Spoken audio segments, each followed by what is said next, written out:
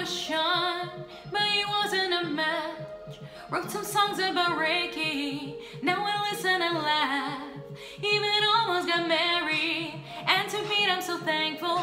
Wish I could say thank you to Malcolm, cause he was an angel. And one time he loved, and one time he patience, and one time he pain. Now I'm so amazing, I've loved and I've lost, but that's not what I see. Look what I've got, look what he taught me, and for that I say thank you. Next, thank you. Next, thank you. Next, I'm so fucking grateful for my ex. Thank you. Next, thank you. Next.